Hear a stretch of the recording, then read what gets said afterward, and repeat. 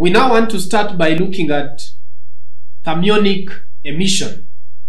When a metal is heated to very high temperatures, electrons may be emitted from its surface. This is because the electrons gain enough energy to enable them to break loose from the force of attraction of the positive nuclei.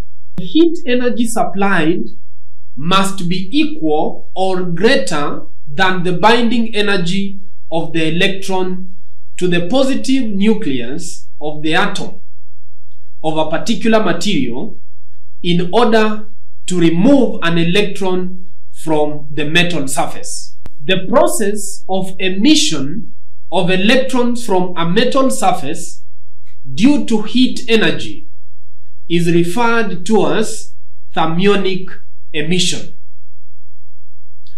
The emitted electrons are called thermions.